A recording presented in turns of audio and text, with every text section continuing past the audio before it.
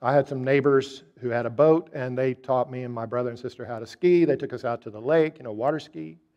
They took us out to the lake, and then when it was my turn, they said, Steve, at some point you're going to get up and you're going to ski for a little while, and then when you fall down, make sure you let go of the ski rope. That's what they said, Steve, let go of the rope. And at the time I thought, that seems superfluous. I'm not sure you needed to tell me that. I'm not a moron.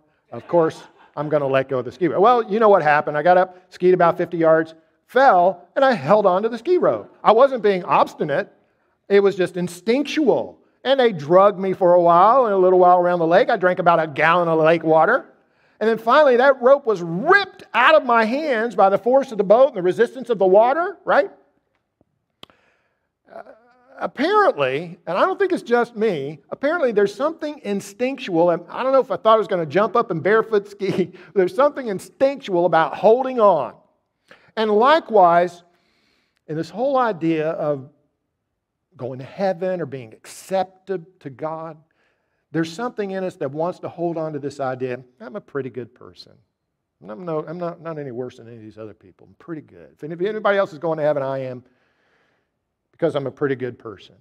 And Paul in Romans chapter 1, 2, and 3 is just decimating that whole idea. And when he comes to his conclusion that we're going to read here in verses 10 through 18 in Romans 3, this is where he just seems to rip that rope right out of our hands with the force of our sinfulness. Listen to this.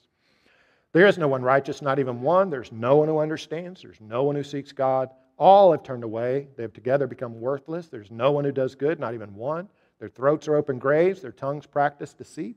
The poison of vipers is on their lips, and their mouths are full of cursing and bitterness. Their feet are swift to shed blood. Ruin and misery mark their ways, and the way of peace they do not know. There is no fear of God before their eyes. That in and of itself is fairly compelling, but it's got a lot of they and them and there in there, so we still might feel like, oh, Lord, thank you, I'm not a sinner like that guy over there, like them.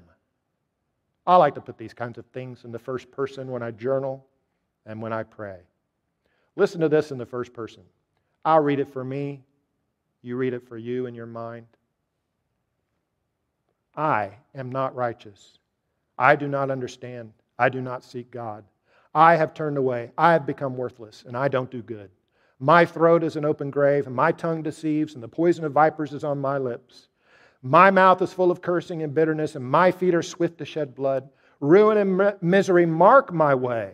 The way of peace I do not know, and there is no fear of God before my eyes. That's me. Some of us got saved before we even thought we were lost. And so we don't have a very deep appreciation for the grace of God. Why? God didn't have to stoop down very far to save me, pretty good person. What did Jesus say?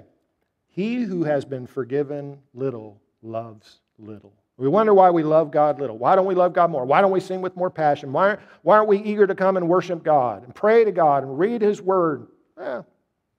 Forgiven little, love little.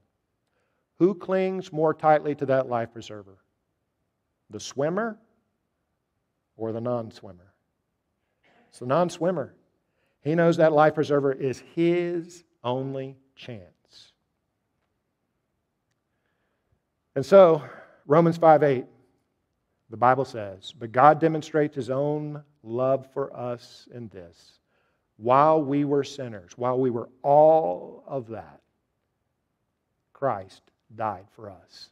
The great blessing in understanding the seriousness of our sin is it positions us to desperately seek the one way of salvation that God is offering to us, which is grace. Salvation by grace through faith. God treating us the very opposite of how we deserve to be treated and giving us the very opposite of what we have earned.